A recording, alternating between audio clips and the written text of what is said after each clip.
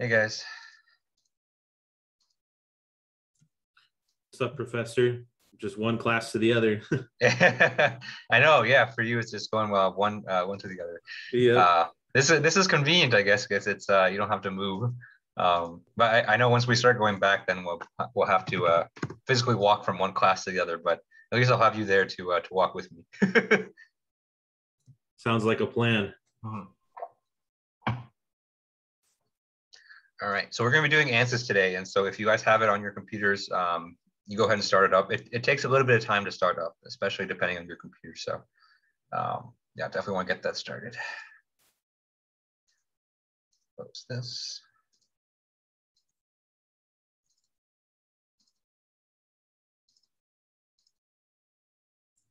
Professor, you ever buy anything from McMaster-Carr?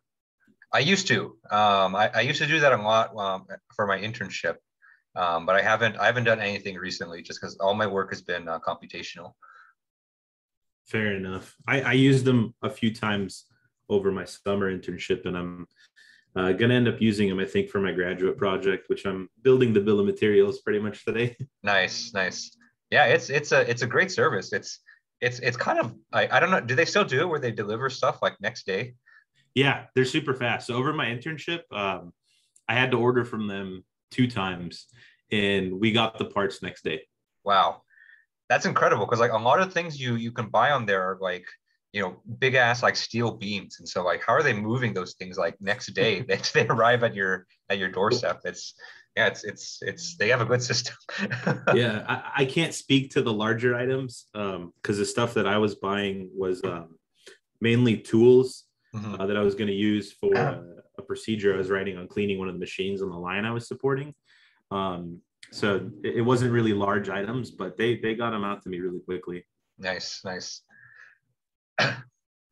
Yeah, they're a little bit pricier. I think if you look around, I think you can probably get the same thing cheaper somewhere else. But yeah, you can't beat the shipping and how quick they turn it around for you.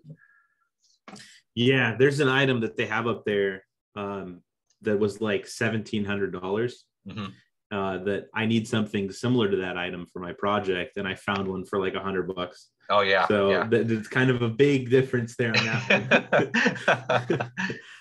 I don't want to break Dr. Lee's bank for my project with that one. It's okay. Actually, if he's in the same boat as me, he probably needs to spend his money.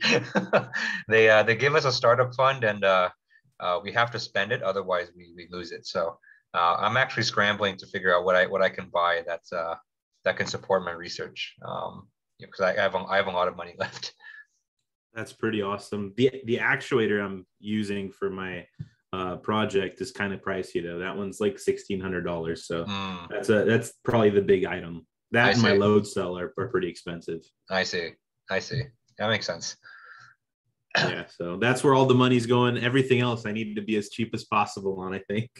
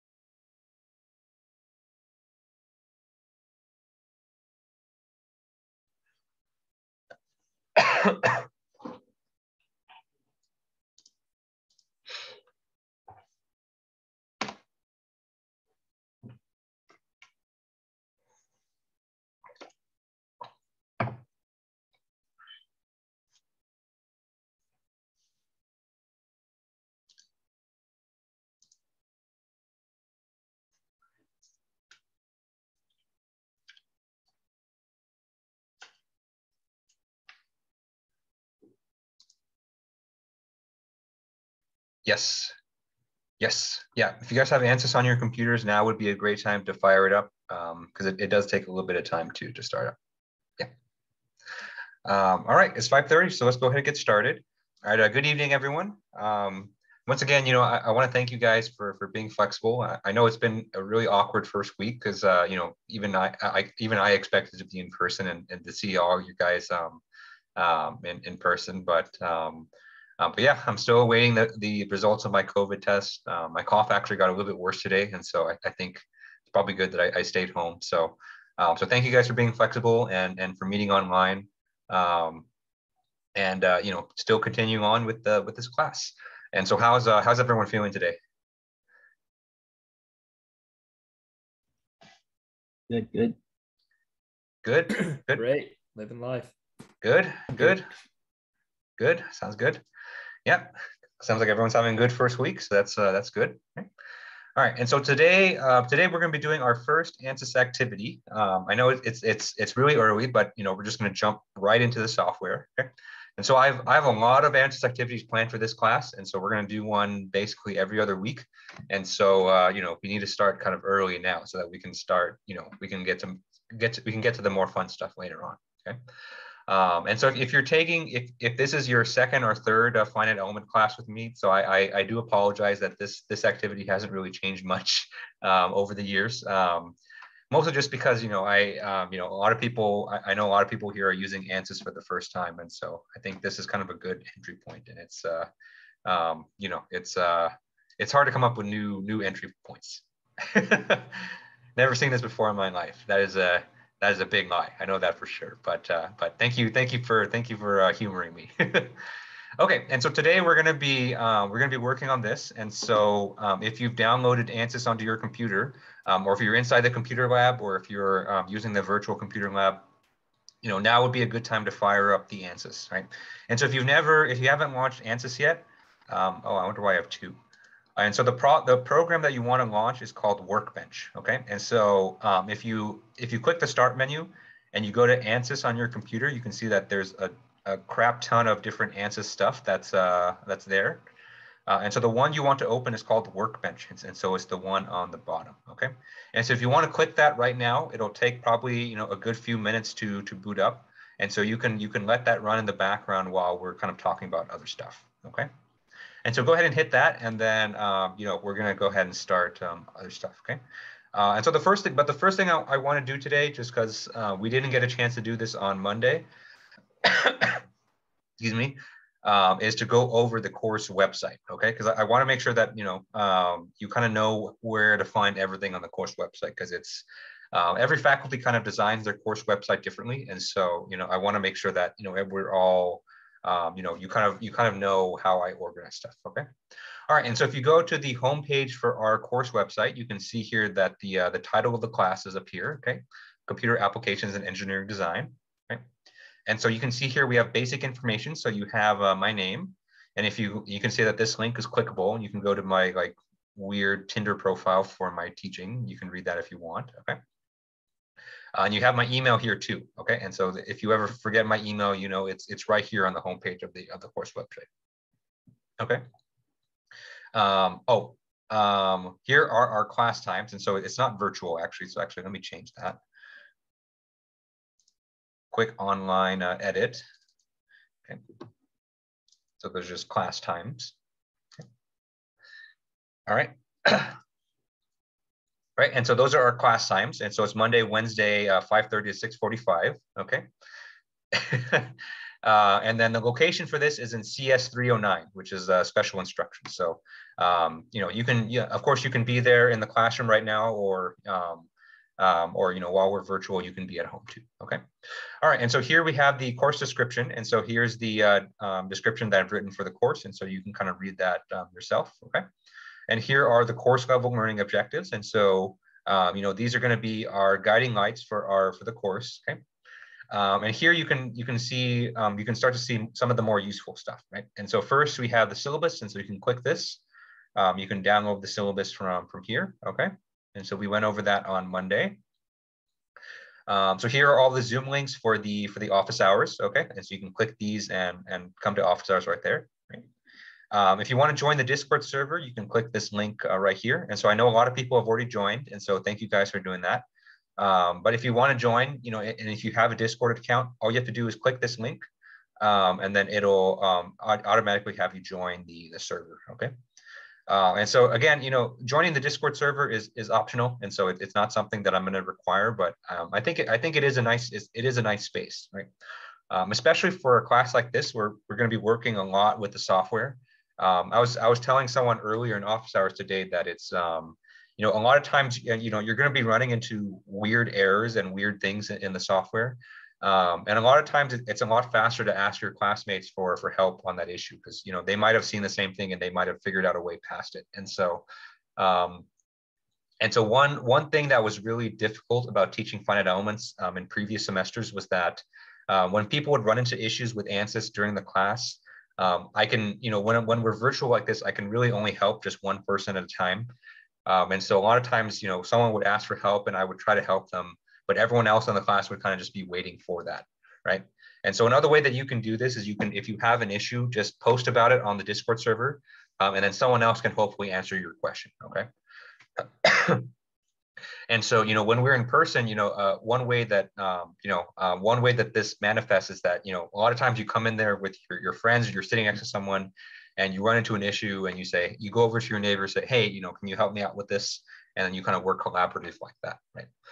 And so, you know, the Discord server kind of gives you a chance to do that as well. And so don't be shy to post your problems on the Discord server. I promise you there's no silly question. You know, a lot of us are learning ANSYS for the very first time, right? And so when you're learning something for the very first time, you know, a lot of things may not be clear, right? And so don't be afraid to ask questions, even simple things like, you know, where is this button? Where did he click? You know, how did he get here? Things like that. Use that Discord server. It's there for you guys, and it's there for you guys to interact. Okay. Okay. And so now let's go over the weekly view. Okay. And so this is probably where you're going to spend most of your time on the course website, is looking at this kind of schedule right here at the bottom of the page. Okay. And you can see here I've listed out each of the 16 different weeks in the semester. Okay. And as we get along in the semester, each of these weeks will be clickable. Right. And I try to put the weekly stuff up the Friday before the week, right? And so the stuff for week 2 will be up on Friday, okay? And so if you click on this link, it'll take you to a new page here, okay? And on this page, you can read kind of just an introductory blurb of what we're going to cover that week. You can read up on the learning objectives for the week, okay? You can look at the lecture recordings for the week, right? And so the recording from Monday is here. And so if you click this, it'll take you to YouTube, right? And you can see that, okay? So we're not going to watch it, okay? And you can see all the assignments here as well, right? And so you can see, you know, we have homework 0 here, which is the introduction. And we also have the ANSYS activities, right? And so if you click these, it'll take you to a page. My Zoom bar is in the way, okay? And it'll basically give you a way to download the specification, all the instructions for this, and then a way for you to submit, okay? Right. And then you can find all the files for the week here as well, okay? And so basically any lecture notes or any lecture slides for the week, you can find in these weekly pages, okay? And so make sure you visit these pages each week, because they're gonna have a lot of useful information, a lot of useful content for you, for that you can use for the class, okay? All right, so any questions on this so far?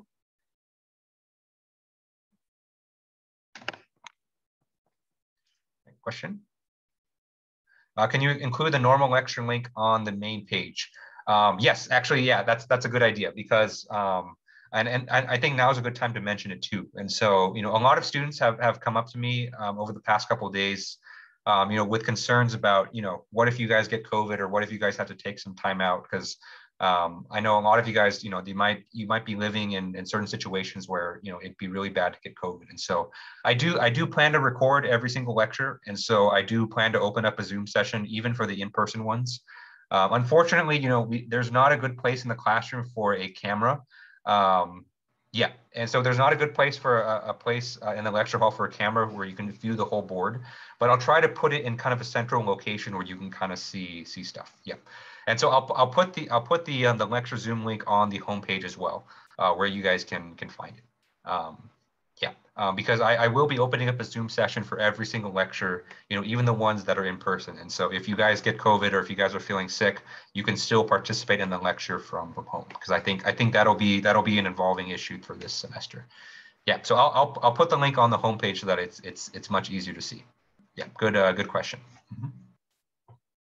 All right, so any questions on any other questions on this?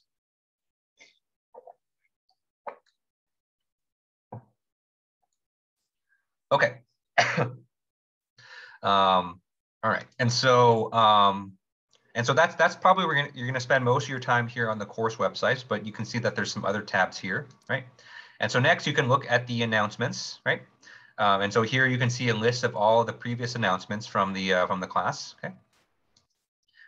Next we have assignments, and so this page right here will list out all the different assignments that I'm giving, okay? Next we have grades, and so here we'll show you a breakdown of each of the grades for your for each of your assignments. Oh, the Discord isn't working. Let me I'll check it. I'll check it after the class. Is it the link's not working, or is it you don't see anything when you join? When I click the link, it doesn't, like, it opens a Discord app, but nothing happens. Okay. All right. Let's talk after class, and then I can help you with that. I might have to regenerate the link. Might have expired. I might have to generate a new link. Yeah. Okay. And so here's where you can see the grades. Okay. And if you click the People's tab, you can see who else is in the class. And so here's everyone that's enrolled. Okay. And if you click on files right here, you can see here's kind of a list of all the different files that are uploaded. Okay. And you can see here I've organized the files into ANSYS files, assignments. Those are just images that I have here. The final project, lecture notes, midterm project, and solutions. And so if you're looking for a specific file, you can probably look for it in this tab right here. Okay. Okay, and so that's the course website. And so are there any other questions on the course website before we move on?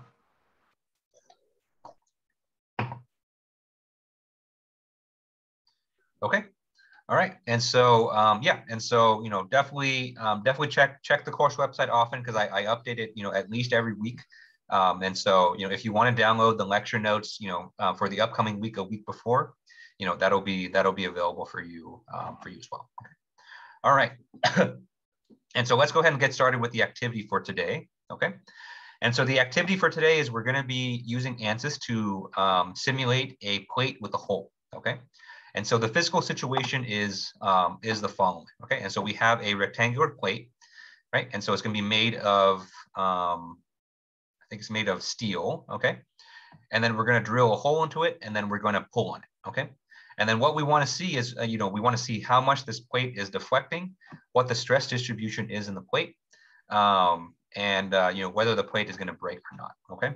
And so it's a relatively simple situation. And so it's honestly, it's, if you kind of know what you're doing, you can probably knock out this activity in probably like 10 minutes. But I think it's a really nice introductory activity, because it really puts us through all the different steps of the finite element process, and it kind of serves as a kind of a nice introduction to the ANSYS software. Okay. Right. And so here are the dimensions for the plate. Right. And so here are all the dimensions we're going to be working with, and we're going to simulate this in ANSYS. Right. And so just to give you a sneak preview of what we're going to end up with, we're going to end up with results that look like this. Okay. So after we're done simulating, we're going to produce like a color contour plot where we can see here. In this case, we're looking at the stress distribution in the plate. Okay. And we're going to figure out basically how we can solve this. Okay. And so let's go ahead and start working on this. Okay. All right. And so if you've opened up Workbench, you'll probably have a screen like this. And so hopefully everyone opened it up, at the beginning of lecture today, and you have the screen. Okay. But if not, I'll show you how to open it up again. And so, if you kind of joined a little bit late, when you open up ANSYS, the program that you want to launch is called Workbench. Okay, so open up your start menu, go to ANSYS. Probably your guys is going to be 2021, and then click on Workbench down here. Okay, and then after a couple minutes, it's going to open up this this section here. Okay. All right, and so from here, I'm going to show you basically how to run the analysis, and then all throughout, I'm going to be referring back to our beginning lecture notes, which showed kind of the full finite element process. Okay. All right. And so the first thing we're going to do is we're going to specify what type of simulation that we're going to run. Okay. And so if you look at this list right here, these are all the different types of simulations that you can run in ANSYS. Okay. And you can see it's a lot. ANSYS is a pretty diverse tool, and you can do a lot of different analysis types in it. Okay. And so we're not going to cover all of this in here because honestly, you know, half of these things I don't have any experience working with them, but we are going to cover a lot of these. Okay, and so we're going to cover, you know, we're going to spend a lot of time with static structural, but we're also going to do some thermal. We're going to do some optimization. We're going to do some vibration analysis, modal analysis, and so we're going to be doing a lot. Okay. But you know, just to start out with, we're going to do kind of the simplest case that we can think of, which is a static structural simulation. Okay, and so a static structural simulation is you know, you're going to be solving the equation for structural dynamics, but we're going to do them in a static sense, and so we're going to be doing a situation that does not change with time. Okay, and so the way that we start this is we go from this toolbox here, and then we highlight static structural. Okay. And then we're going to click it with our mouse, and then we're going to drag it over to the midsection right here. Okay. And so when you click on static structural and you drag it over here, you can see that it creates a new box. And then what you're going to do is you're going to drop static structural into this box. Okay. And you can see here it's going to create a new static structural system for us right here. Okay. All right. So was everyone able to create this static structural system here? Yeah. Yes. Okay. Okay. Great. Yeah. And so if you have any questions, yeah, don't be afraid to you know, just to say something or say something in the chat. Okay. All right. And so now that we have this here, now we're ready to start, you know, doing the finite element process. Okay. And so if you go back to our beginning lecture notes, you can see that the first step that we need to do here is to define the geometry. Okay. And so the first thing we're going to do here is we're going to basically CAD up our geometry, or basically, you know, create a CAD model that represents our geometry. Okay. And you can see here that it's the first step here that has a question mark here that we need to do. Okay. Okay. And so, you know, we're gonna work on this, but before we do anything, I want you guys to left click geometry here. Okay. And then we're going to go over to this right side of the screen here, which is the properties for the geometry. All right. And so on this side of the screen here, you know, I want you guys to go to line 17. You know, it might be different for you guys, but, you know, I basically want you guys to go to the setting called analysis type. Okay. And you can see here that the default is 3D. All right. Oops, shoot. Right. And so what I want you guys to do is I want you guys to change this to 2D. Oh, sorry. Yeah. What's I up? don't have that. I don't have that right box. Yeah, me neither. The Okay. right sidebar. The tab. Right. So you might have to click properties. And so one way that you can get this, you can right click on geometry here and then click properties. And then by doing that, this bar on the right should appear. Yes. Did that work? Yes, it worked. Okay. Yeah. So you want to right click geometry and click properties. Okay. Yeah. And did that make the thing on the right show up? Yeah. Okay, great. Okay, and so in the properties menu, you're going to change the analysis type, and you're going to change it from 3D to 2D. Okay. Because we're doing a 2D analysis here, and so we want to make sure that ANSYS knows we're doing 2D, right? And so that'll save us a lot of computational effort, right? And so most of the time, you know, we're going to be doing a 3D analysis, but you know, for this case, we're just doing 2D. Okay. All right, and so now that we've set this to 2D analysis, now we're ready to start constructing our geometry, right? And so I want you guys to right-click geometry here, and then I want you to click on this button here called New Design Modeler Geometry, okay? And so you have to be careful here because it's not the default, and so the default geometry CAD software is called SpaceClaim, but we're not going to work on SpaceClaim until, you know, later on the semester, and so we want to do Design Modeler, okay? And so you're going to right click on geometry and click New Design Modeler Geometry, which should be the second option for you guys. Okay. Right. And so it's going to launch another program. And so this program is called Design Modeler, and it's one of the CAD packages that are inside ANSYS. And so this is one of their CAD softwares. It's not as robust as SolidWorks, but it's you know, it works for kind of simple cases like this. So it's going to take a little bit of time. Okay.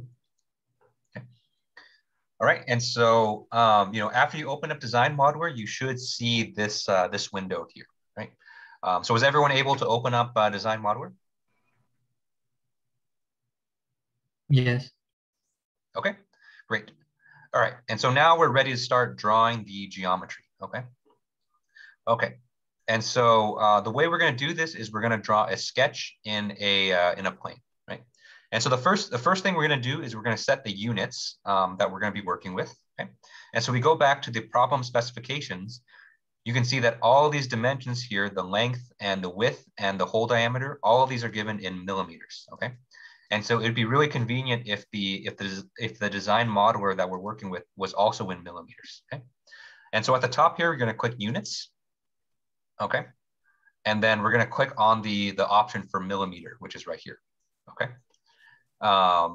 And then by clicking millimeter, then all the dimensions that we're going to set are going to be there because, the default is meters, but, millimeters will be a lot more convenient for our case because that's the dimensions that was given to us. Okay. All right. And so let's go ahead and change that to millimeters.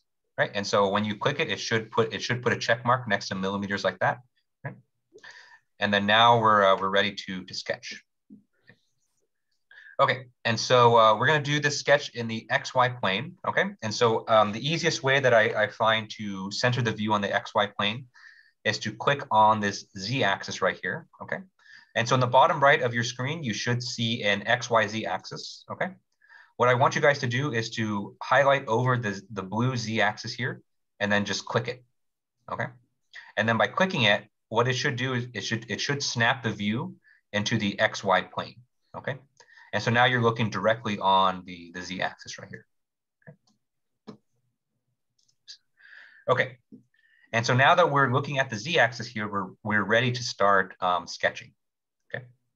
And so to start sketching, you want to go to the left of the design modeler window and click sketching right here. Okay. And so it's a little bit hard to see. And so it's on kind of the middle left of the screen, right? And so there's two tabs here, one for modeling and one for sketching.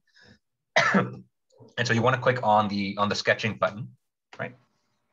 And then by doing that, you can see here that we have a lot of shapes that are available to us for us to start our sketch. Okay. All right. And so let's start sketching. And so we're going to start with a rectangle. Okay. And so we're going to click on the rectangle right here, and then it's going to allow us to draw a rectangle, and then just draw an arbitrary rectangle that that goes across the screen just like that. Okay. It doesn't really matter how big it is right now because we're going to dimension it in a little bit, but just draw a rectangle for us to start with, okay? All right, so was everyone able to draw a sketch and then get a rectangle in their sketch? Yes. Great. All right, and so now let's put some dimensions on this rectangle, okay? And so under the sketching tab here, you should be able to see a button here called dimensions, right? And so let's go ahead and click dimensions. And then now this is going to allow us to add dimensions to our part here, okay? And so dimensions are basically just specifying how long or how big certain parts of our part are, okay? All right, and so using this general dimension tool right here, general is fine for now. I want you guys to click the upper horizontal edge of the rectangle, okay? If you click it and you drag it out, you can see that we can define this dimension here, okay? And so you click once on the edge, and then you click once again outside, and then you can see here we've defined this dimension here, right? And you can see that this dimension here, it's probably a little bit hard for you guys to see over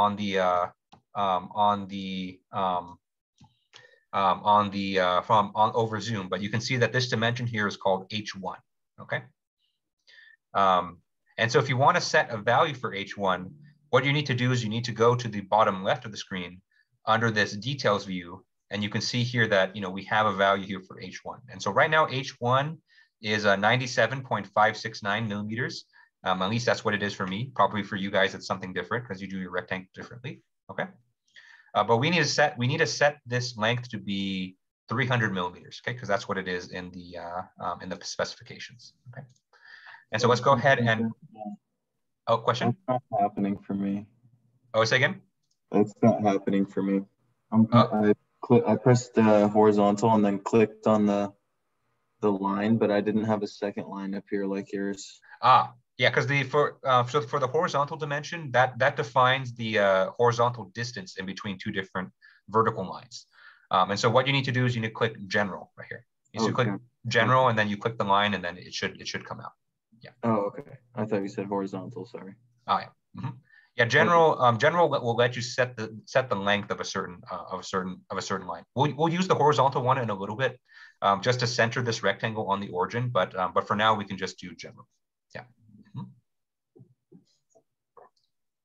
Okay, and so now that you have this this dimension here, let's go ahead and set this to 300 millimeters. Okay, and so on the bottom left of the screen, you're going to click on H1, and you're going to click or type 300 into your keyboard. Okay, and you can see that it made the rectangle a lot bigger.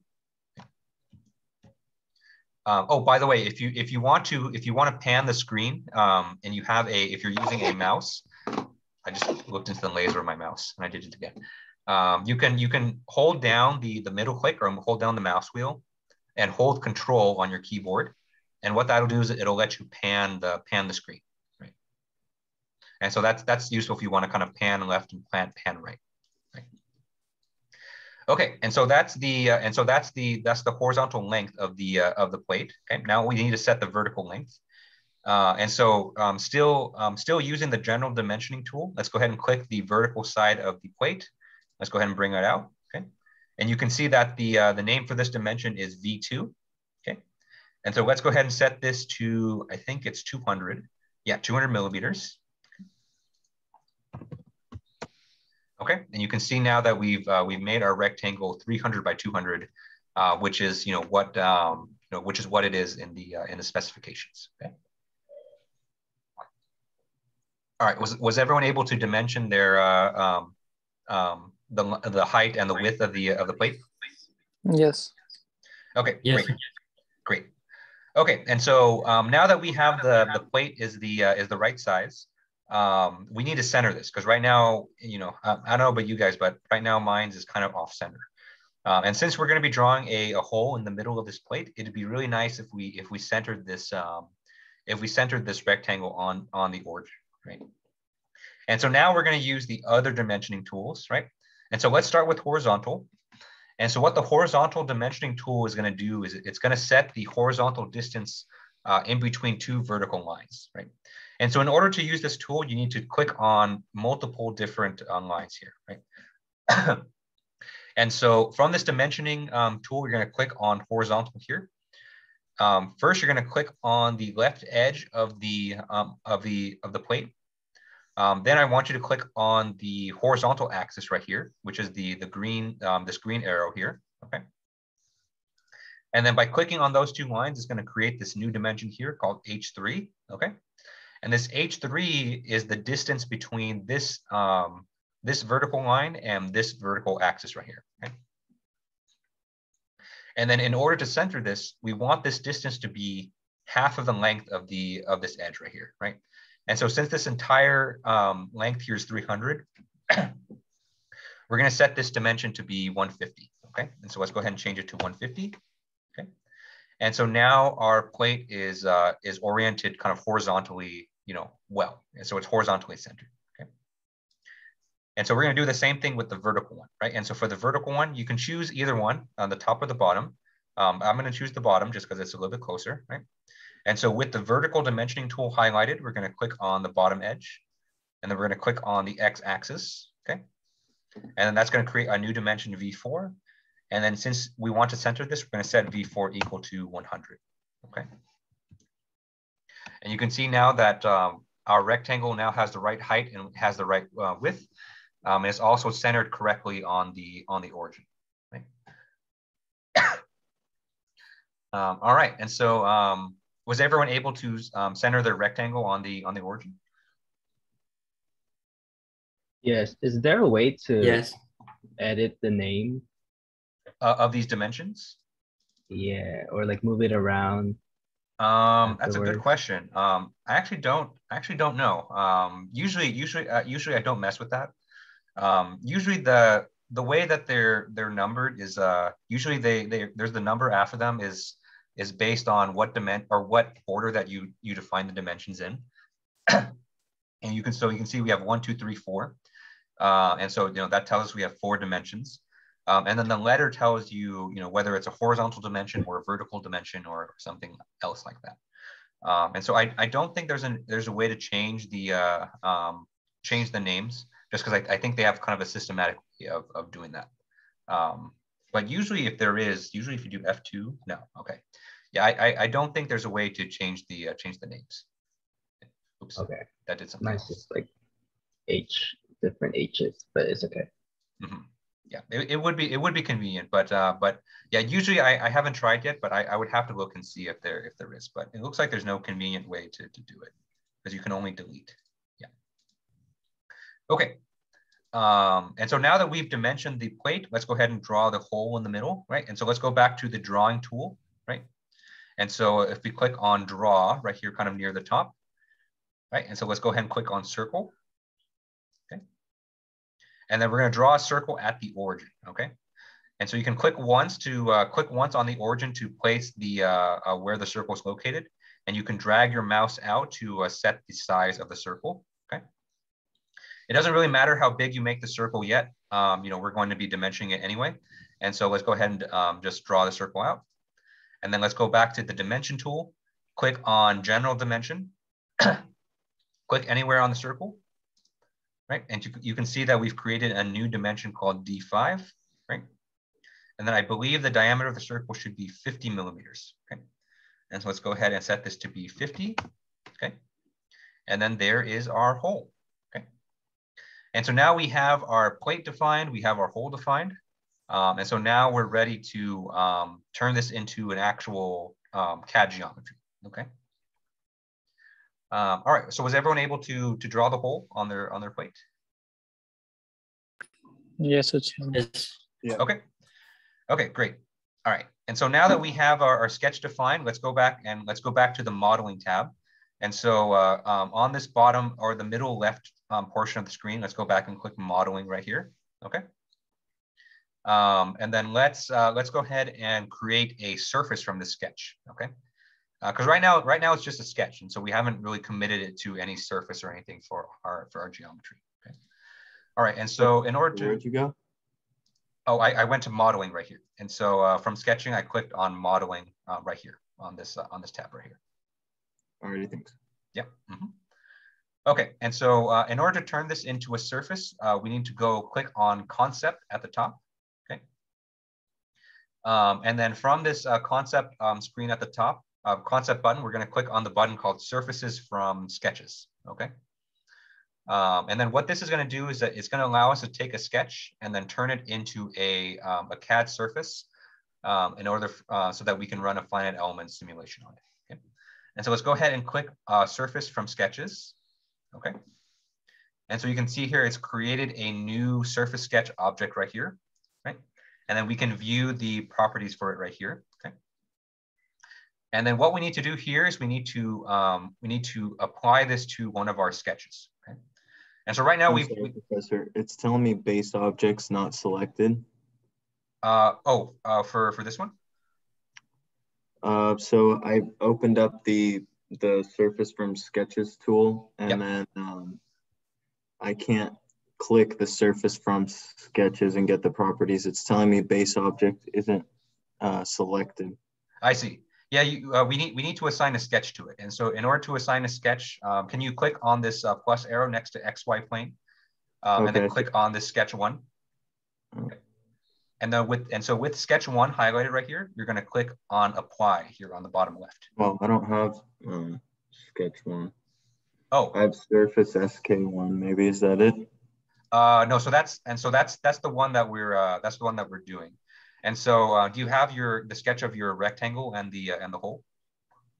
Yeah, I have it completed here, but I don't have that. I don't have the option to click on the sketch for some reason. You don't have any sketches up here that you can okay, I found it. Okay, great. Perfect. Yep. Mm-hmm. Yep. And so then click on click on surface from sketches. Yes, yeah. And so you've already created the object, and so you're going to click on surface SK1 right here. And then with that highlighted, you're going to click on sketch one, and then you're going to click apply right here on the bottom left. It's not letting me click both of them at the same time. Okay, let me let's I'll double back with you kind of after the lecture, just so just because I want to make sure I get through everything else for everyone else. Okay.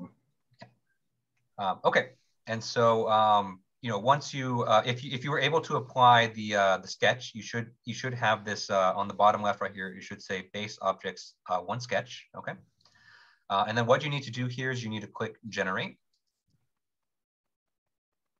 Okay, and then after you click generate, it should create your surface for you just like this. Okay, as you can see here, we have a you know, a very thin surface, which is our plate with our hole in the middle. Okay, so were some people able to reach this point where they're able to generate the sketch or generate the surface? Yeah. Yes. Okay, great. Okay. So how did I generate it? So there's a button up here called generate, which has kind of this lightning bolt next to it. Yeah. Yep. Oh yes, thank you. Yeah. And so there is and so we can assign a thickness to this plate, and so we can do that here. And so let's go ahead and do that. And so you know, even though this is a 2D object right here, it's representing a 3D object, and so we need to input the thickness for this. And so the thickness for this plate, even though you're not going to be able to see it, is going to be 5 millimeters. Yeah. And so let's go ahead and hit 5 millimeters and go ahead and click generate again. And so now the thickness of this plate is going to be 5 millimeters. Okay. And so that's what's given here. Okay. All right. And so now that we have this, and so we've defined our geometry. And so now that we have this geometry here, we're ready to move on to the next stage of our analysis, which is specifying material properties. Okay. All right, so does anyone have any final questions on the CAD geometry here?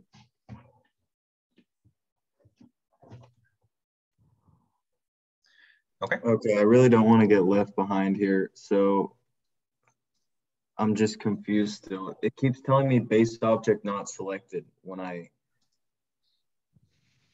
in this other, and then when I select the sketch, it's not selecting it for my base object. I see. Do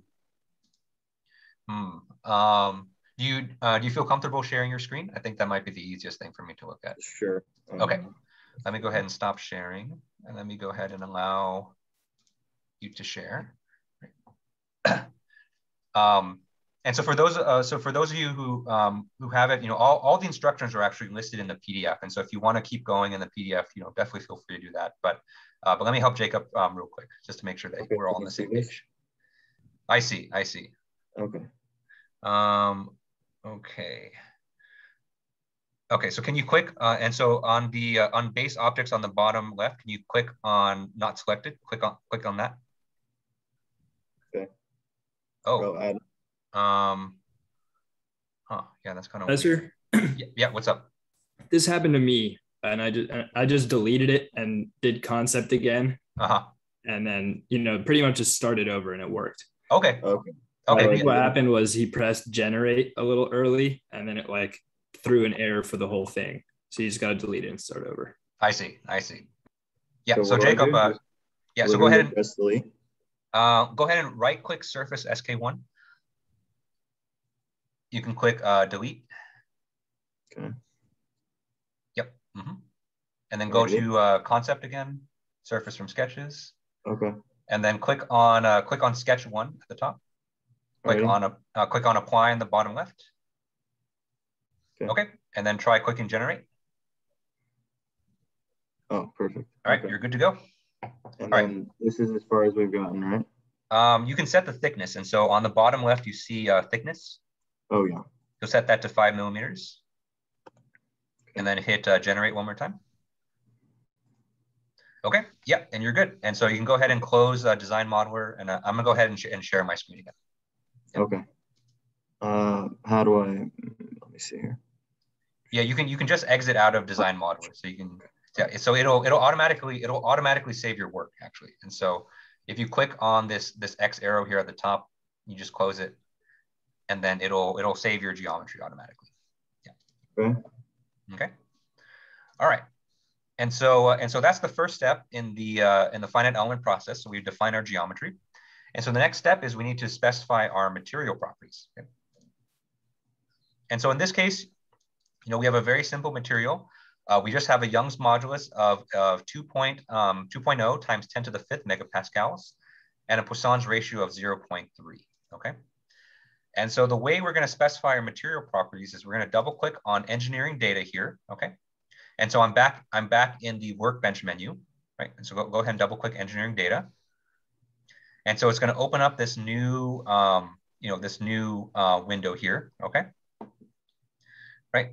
And you can see here that we have one material here loaded by default called structural steel, right? So structural steel is the default material. Is there a question? Okay.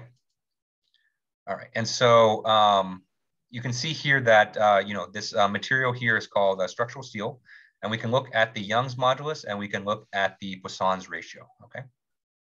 All right. Oops. I don't know why it's doing that. Okay, and so if you want to view the Young's modulus and Poisson's ratio of structural steel, you need to go to the bottom here, right? And then the properties are going to be listed under isotropic elasticity, right? So let's go ahead and click this plus arrow here, okay? And you can see here that now we can view things for the Young's modulus and the Poisson's ratio, okay? And so you can see here the Young's modulus is 2.0 times 10 to the 11th pascals, okay? If we want to change how this is displayed, we can change this to megapascals, okay? And you can see here that our Young's modulus is 2.0 times 10 to the 5th megapascals, and our Poisson's ratio is 0.3, okay? And conveniently enough, this is exactly what we need because, I wrote this assignment and I made sure that it's convenient, right? And so we don't have to do anything with this. And so, what we've done here is we basically specify the material properties, or we've made sure that the material properties are what we need for this assignment, okay? But in future projects and future activities, we're going to be changing these up. But for this one, just to keep it simple, I just had it set to the defaults, okay? Okay, so any questions on this so far?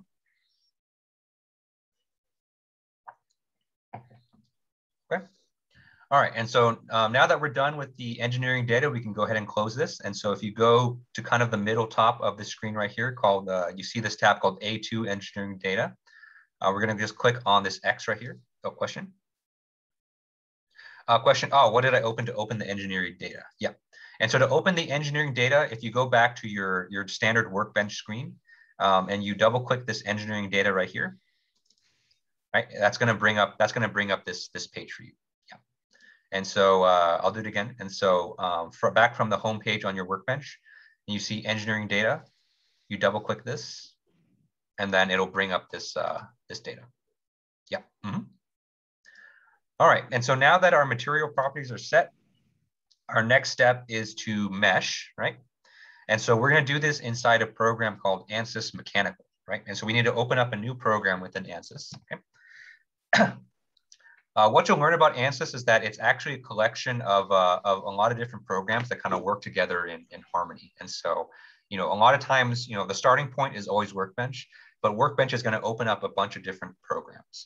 And so the next program we're going to open up is called Mechanical. And so the way that you do that is that from the Workbench, you can see here, you can go to row 4 here, which is Model.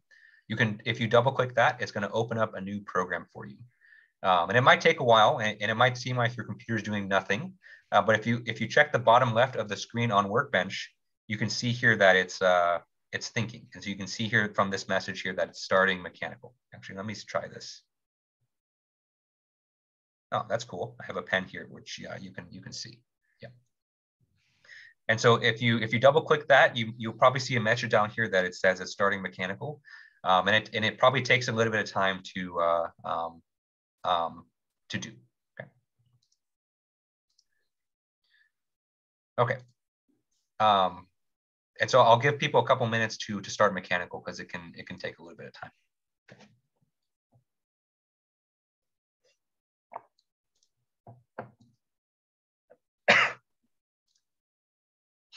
Right. But once you open Mechanical, you should be greeted with this screen. And so it'll look a little bit similar to Design Modeler, which is the program that we saw last time. Whereas you should be able to see your geometry here. But the options that for us up here are going to be a lot different. Okay.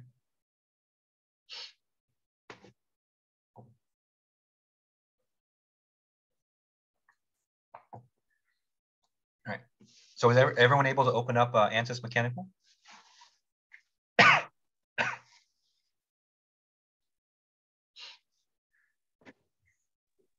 Professor, there is no geometry on my mechanical workbench screen. It might still be thinking. And so when it first opens up, it looks like there's no geometry there, but it might still be booting up because it takes a while for it to attach the geometry. Yeah, so if you go back to Workbench and if you look at the bottom left here, if it still says starting mechanical, then you know it's still starting up. Yeah. So mine probably loaded a lot faster than you guys because I was testing it out earlier today. But if this is the first time you're launching mechanical, it can take a while.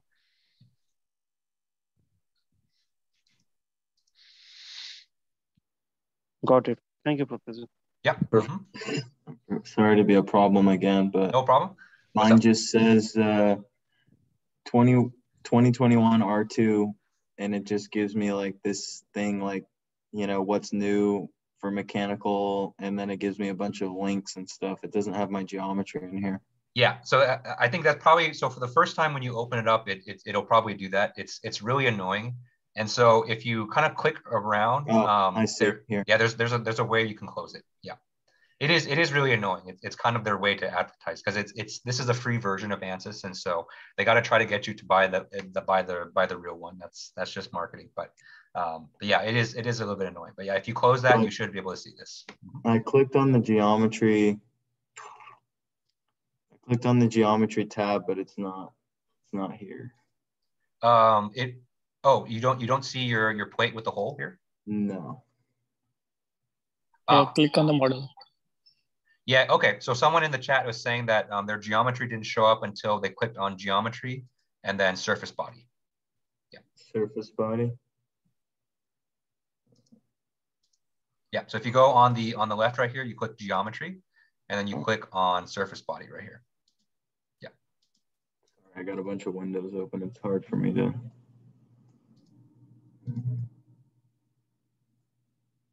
Okay. All right. You got it? Yeah. Thank you. Yep.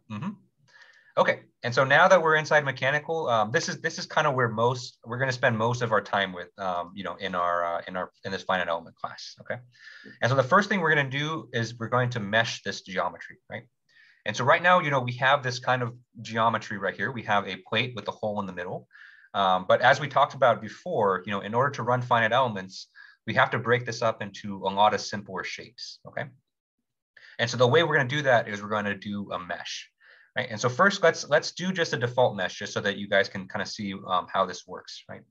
And so let's go ahead and right-click on mesh on the left-hand side screen, and then you're going to click on this button called Generate Mesh, okay?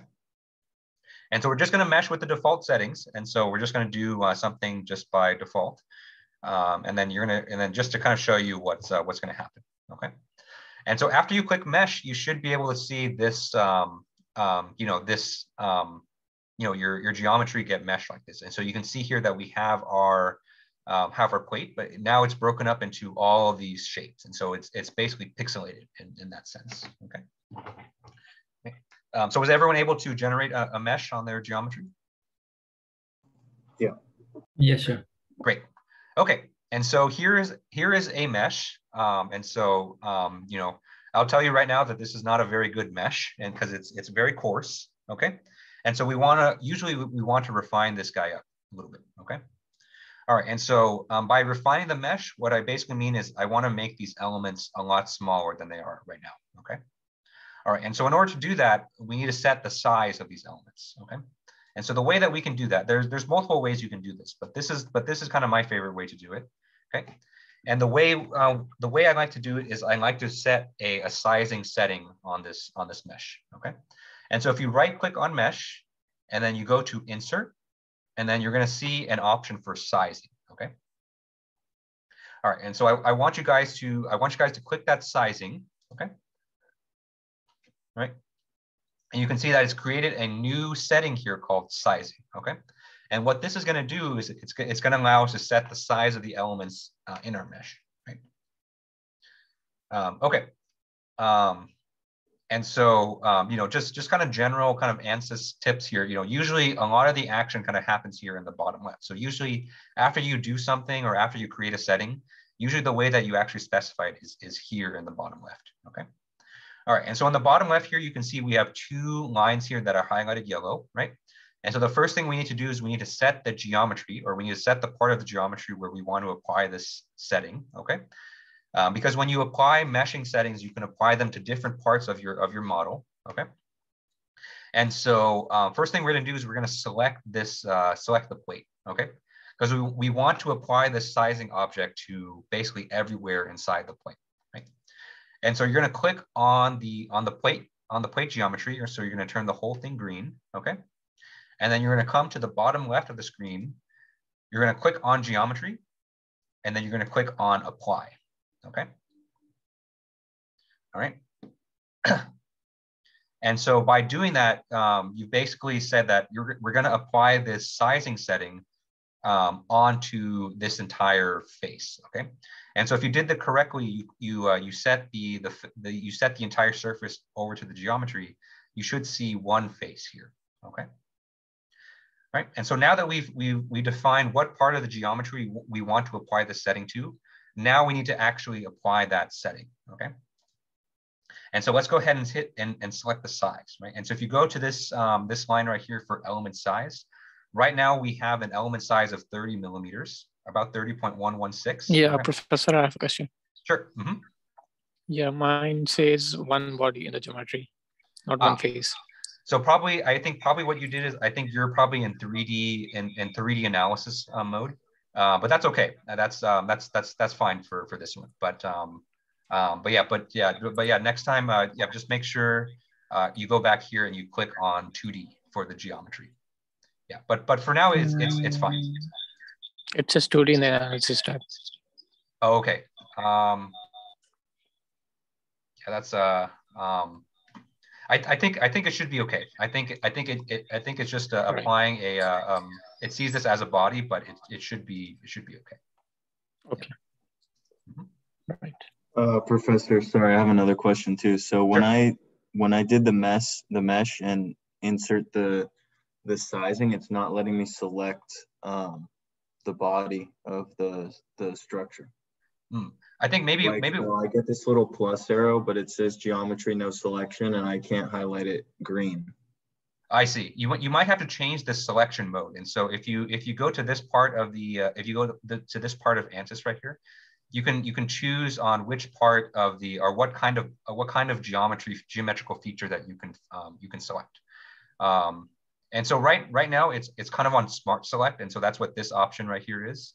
But in order to force it to select like a surface, like you probably have to click on this one right here, or you can do Control F, I guess. What is it? The one at the top? Yeah, it's kind of near the top, near the middle. Yeah. Okay, so if I click on that, then what? And so you click on face selector, and so this will tell ANSYS that I'm going to select a face. And then are you able to select the surface like this now? No. How about if you do body? Are you able to click on the whole body like this? The whole thing? No, it's not highlighting green. So what is it doing for you then? Or is it highlighting at all? No, nothing. It just is the gray square. So like if I delete if I delete the sizing option, yeah, then it just goes back to the standard mesh. And then if I left click the mesh and then insert the sizing, it goes gray, and then it won't let me select my surface. Oh, okay. So the sizing itself is gray. So where I'm highlighting right now with my mouse, like this thing itself is gray, right? Oh, I can't see because I kind of have my window a little bit bigger. Hold on. Yep. Oh, the sizing. Yeah. So you're saying this thing right here is grayed out. No, like my whole surface is gray. I don't have any lines on there anymore, and it won't let me select it. Oh, I see. And then it says geometry no selection, and I can't apply it to anything. I see. Let me double back on you because there's only 20 minutes left in the class. Okay. I'll stick around afterwards to help you out. But Okay. yeah, I want to make sure I kind of finish everything for everyone else. All righty, sounds good. Yep. Okay. And so if you are able to select a size, let's choose a smaller size here. And so let's choose something small, like let's do 5 millimeters. Okay. And then after you select that size, let's go ahead and regenerate the mesh. Okay.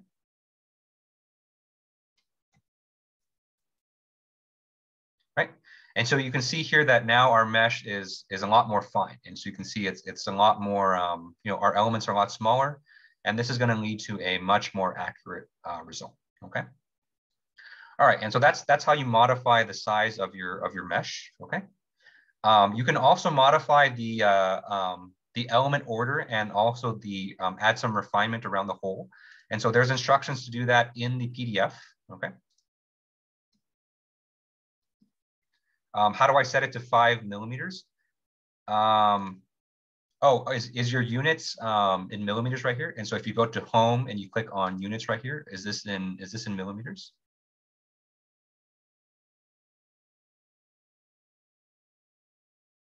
Yep.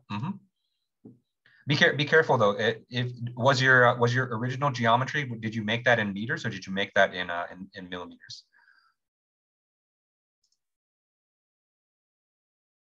Okay. Yeah, go ahead and set that to millimeters. Yeah. Okay. And so there's instructions here on how to apply refinement and also how to apply this method object. And so you know, those things probably won't make so much sense right now. And so I'm going to skip it for this just to make sure we get to the boundary conditions. But make sure you check those out inside the PDF. And so I think those are in pages starting on page 9. You know, that's when I go over that stuff. Okay. All right. And so the next step in our process, now that we have a mesh, we have a good mesh here. Our next step is to apply the boundary conditions. Okay. All right. And so to apply the boundary conditions, we have 2 boundary conditions here. Okay.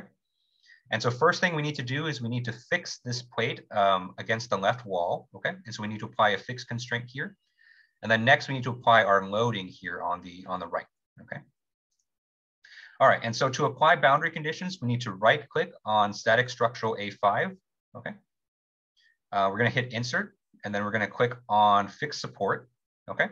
And so what this is gonna do is that it's gonna make it so that, you know, the area that we select from our, for this boundary condition it's not gonna move, it's gonna be completely fixed, okay?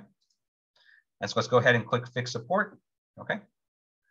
Right, and so the region that we wanna fix is gonna be, this region right here, or this edge here on the left side of the screen, okay? And so all we want to do is we want to click on that left edge, okay? We don't want to select the entire face because that's gonna you know, fix the entire one, but we just want to select this edge right here, okay? All right, and so in order to do that, we need to make sure we're on edge selector mode, and so let's go ahead and click on this edge here, okay? Or you can hit Control E on your keyboard. And then you're going to click on this edge on the left-hand side right here. You're going to click apply, okay? And so that's going to fix this edge right here, right? And so let me do it one more time just to show you, okay? So let me go ahead and delete this, right? And so we're going to right-click on static structural. We're going to hit insert, fix support, okay? Right? We're going to make sure we're on edge selecting mode. So to make sure that we can grab an edge here, okay? We're going to hit on this edge right here on the left-hand side, and then we're going to hit apply, okay? And then now that what that's going to do is it's going to make it so that this edge right here is going to be fixed in our simulation, and so it's not going to move, okay? Okay, and so next thing we need to do is we need to apply our load, right? And so our load here is given by P. And so this load is going to be a tensile pressure, which is going to be pulled to the right, okay? Right, and we can see that the magnitude of this load here is going to be 1 × 10⁴ megapascal, right? All right, and so let's go ahead and apply that load here. And so we're going to right click on static structural again. We're going to insert a pressure load, okay? And so pressure, basically apply a constant pressure across a face. And then what we're going to do is we're going to select the right side of the plate. Okay. We're going to hit apply on this. Okay. And so now that that makes so that we're going to apply this boundary condition on this side of the plate. Okay. All right. And then now we need to specify the magnitude of this pressure. Okay. We need to set the magnitude and we need to set the direction as well. Okay. All right. Because ultimately we want to make sure that the force is being applied positively to the right. Okay. And so we're going to click on define by here. Okay. Because right now, if we apply a force here, and so let's say that we apply a force of 1 times 10 to the 4th. Okay. And so that's 10,000 megapascals. Okay. Right now, what this is going to do is it's going to apply it, as a compressive force. Okay. Because by default, the pressure is going to be acting normal to the surface, and so it's going to try to squish it. Okay. We don't want that, and so we want this pressure to be applying to the right. Okay. And so the way I usually like to define these is I usually like to define my forces by components. Okay. And so we're going to go to the bottom left of the screen here. We're going to click on define by, and instead of normal to, we're going to click on components. Okay. All right. And so what this will do is that it'll individually let us apply the X and Y components of this force that we're going to apply here. Okay. And so since we want to apply this force in the positive X direction, what we're going to do is we're going to set the X component, and we're going to set this to positive 10,000 megapascals. Okay. All right. And you can see from this arrow here that the arrow is pointing to the right. And so that tells us that our force is going to be tensile and it's going to be pulling it to the right. Okay. Okay. So any questions on this?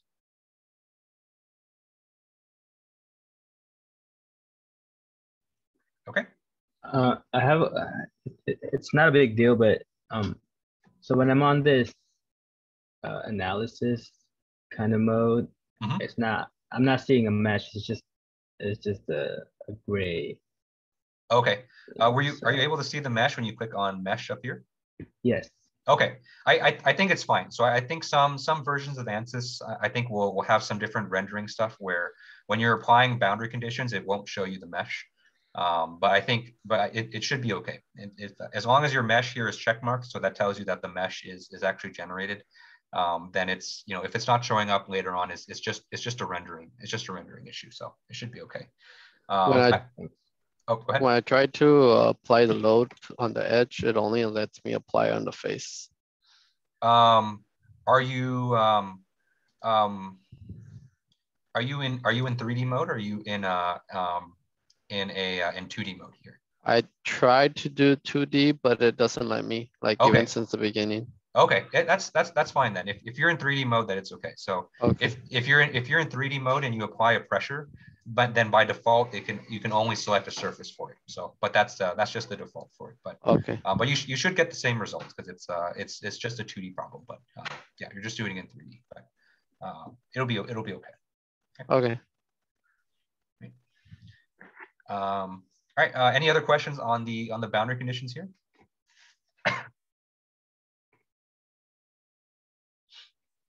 Okay. All right. And so now that we've applied the boundary conditions, the next step is to solve. And so, solving is really easy. All we have to do is click solve. And that's all we have to do. And so at this point, you've done all the hard work in setting up the finite element simulation. And so now it's the computer's turn to kind of do the hard work for you. Okay. And so once you click solve, you can see here that you'll have a progress bar here on the bottom right of the screen. Okay. And so it might take a little bit of time because it's especially if you have kind of a fairly fine mesh like this.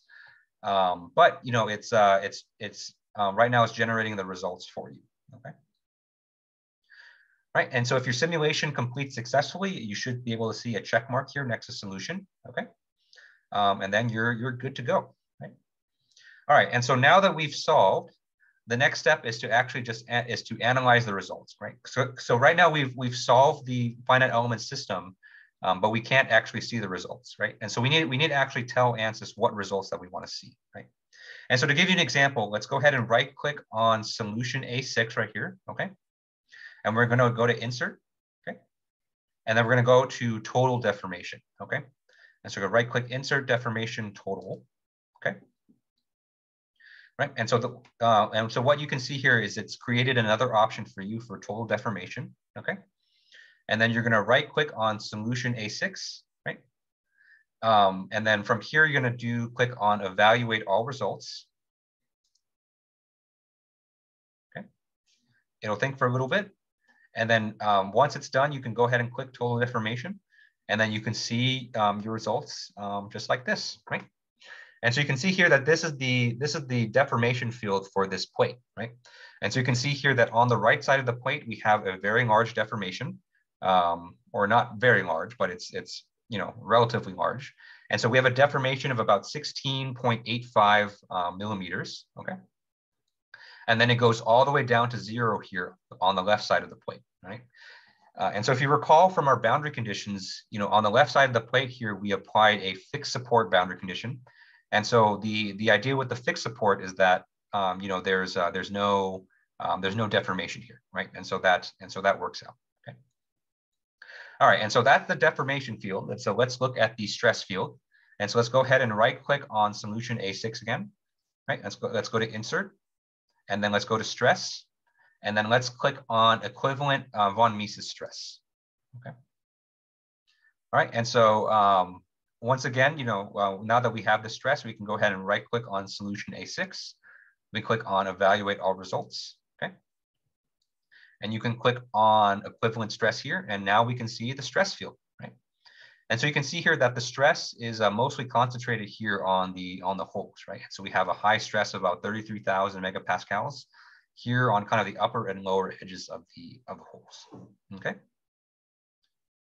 So were some people able to get these results from their finite element simulation? Yes, sir. Okay. Okay, great. Okay, and so that's the activity. And so I did skip a couple steps along the way, and so make sure you read the section on meshing so that you can add the method object and the refinement. Okay.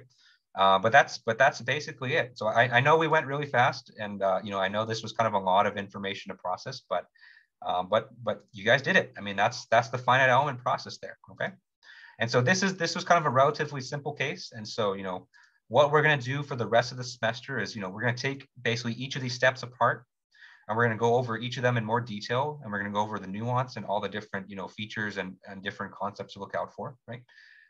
But in this activity, you've taken something from start to finish. And so you define the geometry, you meshed it, you applied boundary conditions, you solved it, and that's finite elements, right? All right, and so there's about 7 minutes left in class, and I'll stay after class too. But I know some people were hung up on certain steps, and so I want to help you guys out. But if you were able to get to this point, then you can go ahead and get started on the rest of the exercises. And so after you complete the exercise, I know that these figures are out of date; they don't correspond to this activity, but they should give you kind of an idea of what you should look at. Okay, and so if you scroll down to the bottom of the activity, you can see here that there's some additional exercises that I want you to do with these results. Okay. All right, and so I'll stick around for probably the next 10-15 minutes, just helping people get to this point. But if you got to this point and you want to work on this kind of on your own time, then thank you guys for tuning in. You guys are free to go, and then I'll see you guys next week. Yes, yeah. So this a couple questions in the chat, and so this lecture is recorded, and it's going to be on the site basically later this evening. Yeah. Oh, you're on the wait list. Yeah, I'll put the document in the chat. Yeah. Mm-hmm. Okay. Let's see. All right. So who's oh, go ahead. I have a question. So how do you go about saving the work? Like, where do you save it? Is it on the main project thing, or Yes, great question. So if you go back to Workbench, and so that's the first program that we open, and you click on Save Project there, then that'll save the project for you. And so it'll save a couple files, and so it'll save a project file, and it'll also save a folder for you. And so you need to save both. And so if you're saving this to the cloud, you need to upload both the project file and that folder together. But if you're saving it to a flash drive, then make sure you save both the folder and the file name. Okay. Let me upload the PDF for the waitlisted people here. Oh, I only did that to one person. Let me do that to everybody. Sorry about that. And then I'll show you what I mean for that. Okay, and so the PDF is in the chat if you're on the waitlist. Okay, and so to save, what you need to do is you need to come back to Workbench here, right? You're gonna click Save or File, and then you're gonna click Save or Save As, either one. Okay. And so let me save this to my desktop, just so that you can kind of see. Okay. All right. So let me call this EGME 540 activity 1. Okay.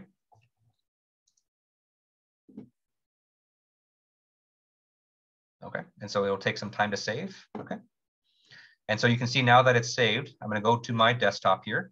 Okay, and you can see here that it's created this file right here. This file called EGME 540 activity 1, and so this is the project file. But you can also see that it also created this folder right here called EGME 540 activity 1 _ files. Okay.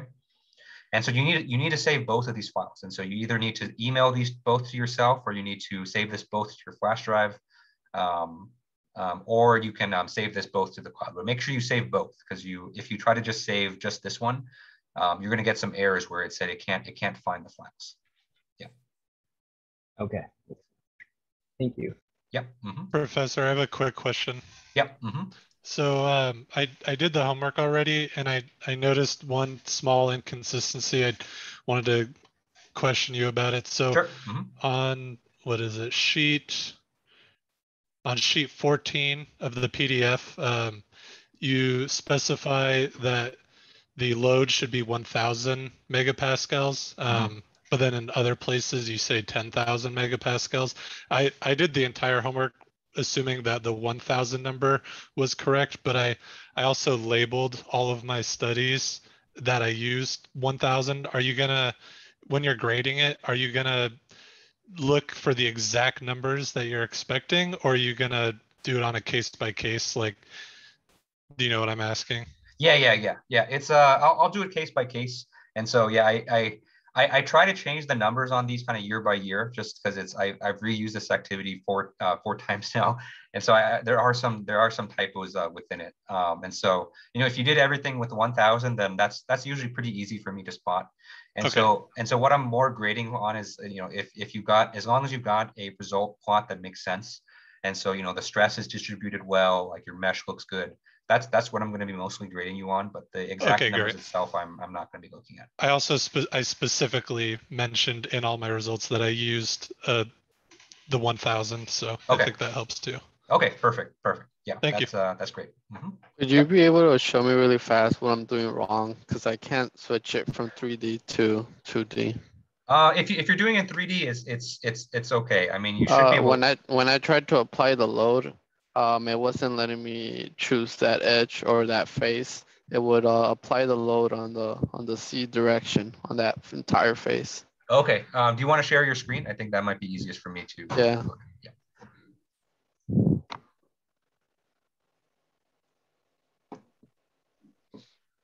Can you see it? No, I can't. You might have to click. So there's you have to click share screen, and then there's a blue button called share. Oh yeah. What about now? Yeah, I can see it now. So yeah, there's the arrow for the drop down, and it just nothing happens. Okay, I think it's okay, honestly. Like it's you should be able to get the same results, but it's even if the load is on the entire face. Let me see that. So can you open up ANSYS model? Mechanical? Either one, model or setup. Yeah.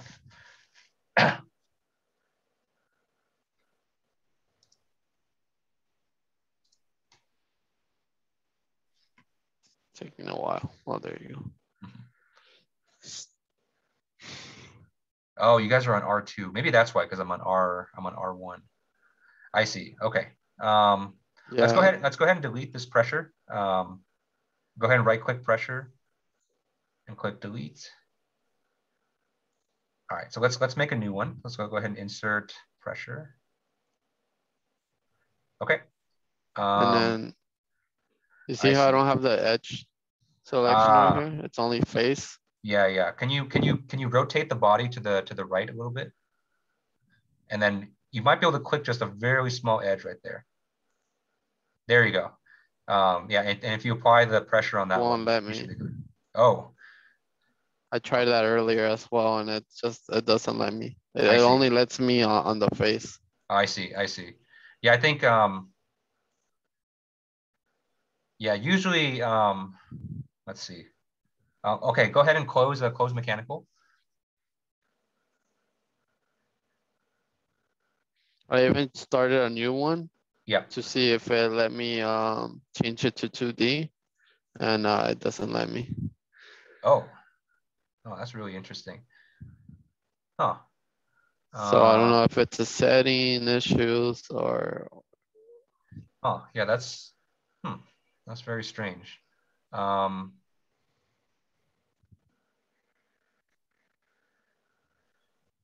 ahead and save this. Go ahead and save this project, because I know you did a lot of work with it already. But try starting just a completely new one from scratch, and then see if that see if you're able to change that to 2D after this. Yeah. Yeah. Sometimes that's usually the best thing to do. Yeah. Just exit everything. Yeah. And then start Workbench again. Yeah. All right. Why don't you give that a try? And because I know Jacob still had some issues, and so let me go help him out for a little. Okay. Yeah. Yeah. All right, Jacob, are you still here? My screen left. All right. Do you want to share your screen? Yeah. Okay. So let me get all this stuff out of the way here. So, sorry, let me get it like a good view here. So when I go to the mesh, insert, sizing, can't select it. And I did this, won't let me. It's the smart one. I can't select it. Oh, that is very strange. Like I even tried, and then if I delete it, left insert sizing here, still won't let me select it. I see. Can you delete the sizing again?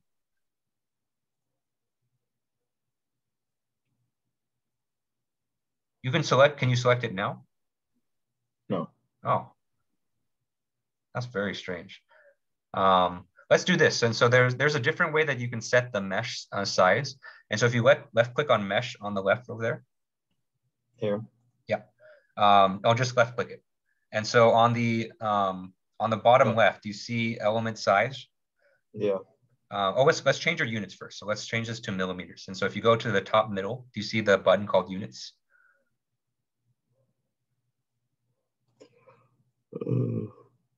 Top middle. No, I don't see it here. To the right a little bit. To the right. Right. Oh, there we go. Yep. So go millimeters. Yep. All right. So let's change the element size. Let's change that to 5. Oh, can you click? So it looks like there's a P on there. Can you left click on the P next to element size? Oh no. Oh, okay, good. Can you change the element size now? Okay, so let's go ahead and right click mesh, and let's go ahead and try regenerating it. Okay. Now where? Generate mesh.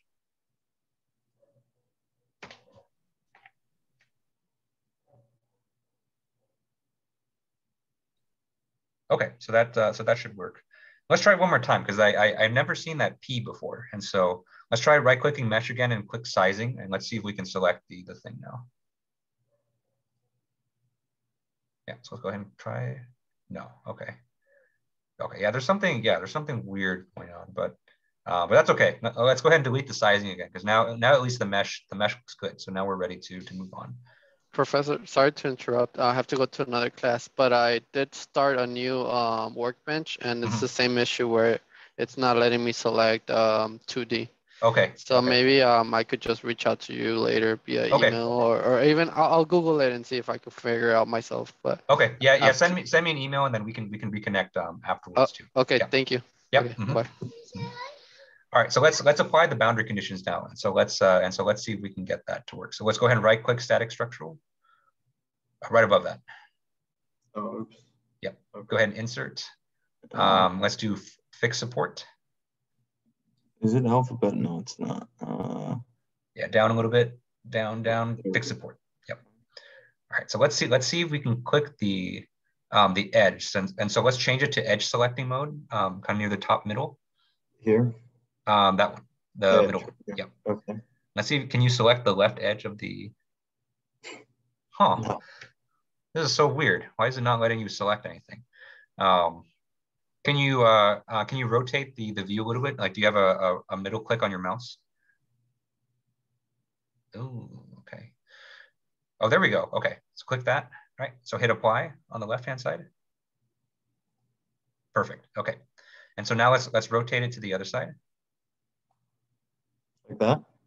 Yep. And so now let's go ahead and right-click on static structural A5 on the left.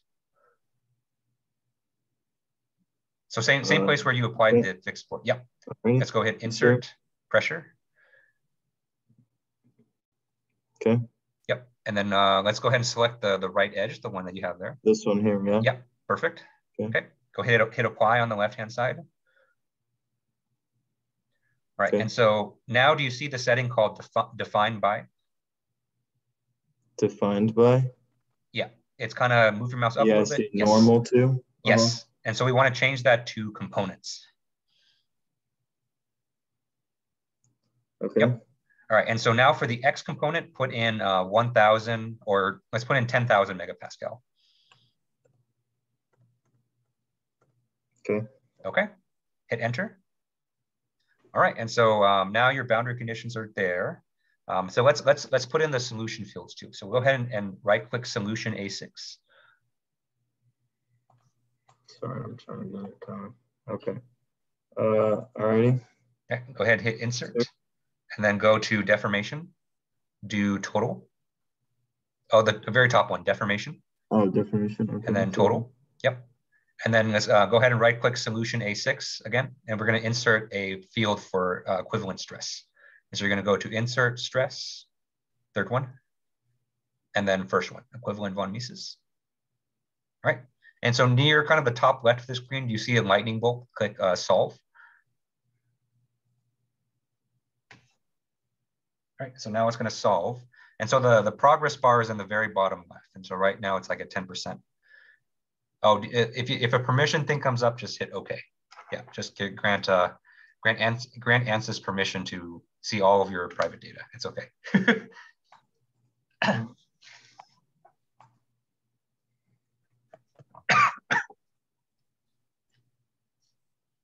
Okay, I don't know why that took so long. All right.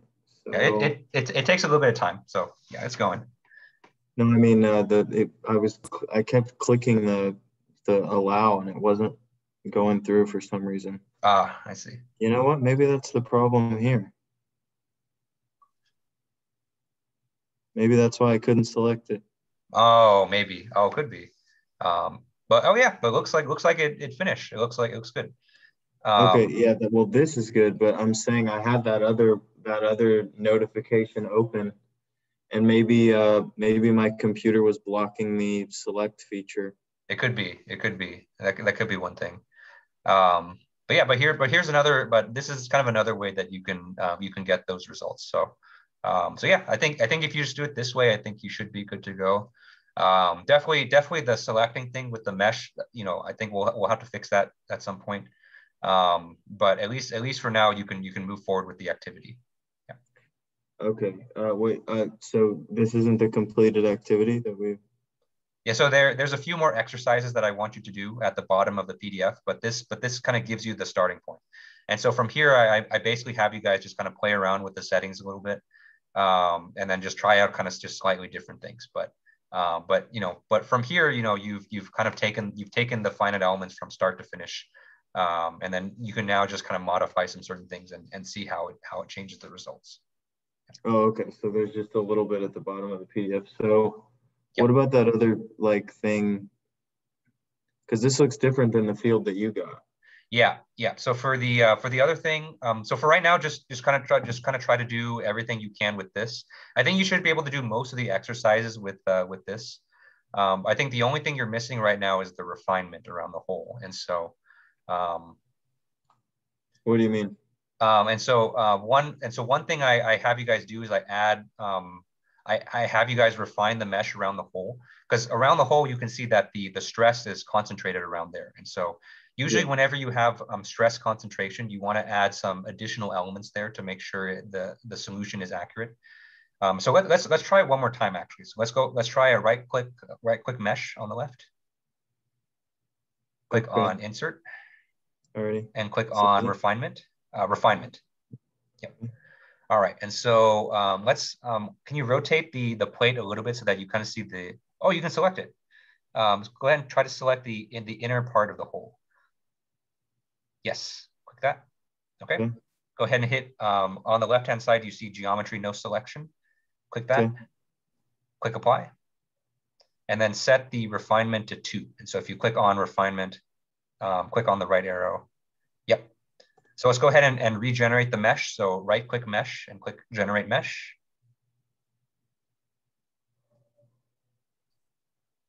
Okay. Right.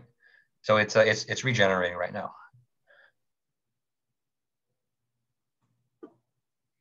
How do I make this not look so wonky? What do you mean? Like it's all tilted. I can't. Let's see here. The zoom is. Oh, here we go. Yeah, if you there you go. Mm-hmm. The zoom camera just blocks like a lot of the. What's up with that? Oh, that's interesting. That did not do what I thought it was going to do.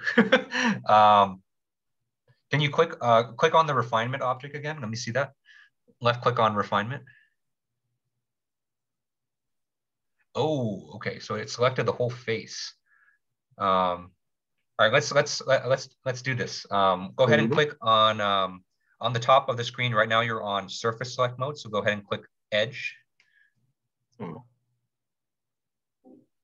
Yep. So go ahead and click on the inner surface of the hole again. This? Yep. Okay. And so on the left side of the screen where you see geometry one face, click on that. Click apply. Okay, so now you're on one edge. And so let's regenerate the mesh. So let's right click mesh. And then let's click generate mesh.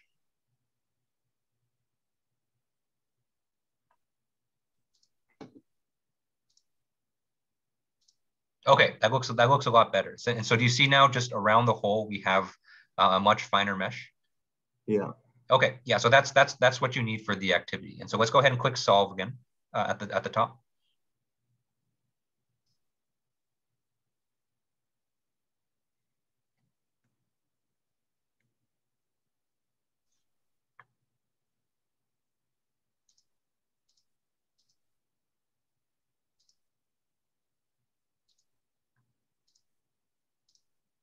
Okay, and so let's go ahead and click it's still thinking. Yeah. Yeah. All right, so go ahead and click total deformation and equivalent stress. Just click them. Oh, okay. Yeah. Okay, this looks a lot better. Yeah. Okay, this looks good. Okay, so this is and so I think you should be good to go. And so now that you have the refinement object there, you should be able to work on the rest of the exercises. Okay, so can you just what is this data telling us? That there's a 16.848 maximum total millimeter deformation in that side of the plate? Yep. Yep. And so it's all coded by the colors. And so in the regions that are red, and so those regions have about a 16.848 deformation.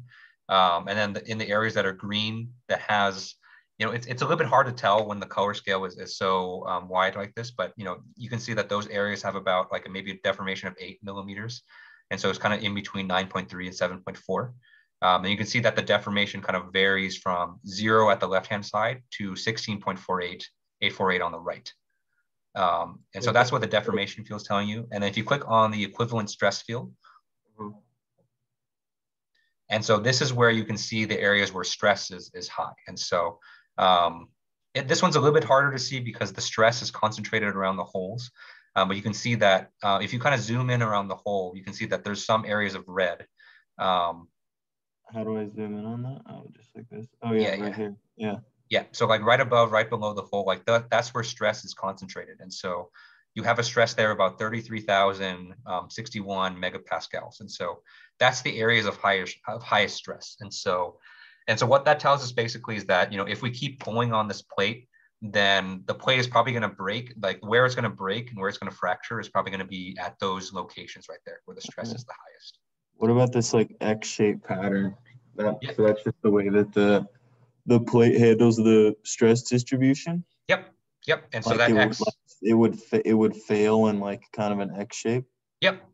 And so if you kind of pull kind of extremely, then those are kind of the areas where stress is the highest. And so it would fail in those areas. Yeah. Okay. Interesting. Alrighty. And then you said just go back to Workbench and save as? Yep. So you go to Workbench and you click save. It's going to save and you pick a location on your desktop or wherever is convenient for you. And you can save it from there.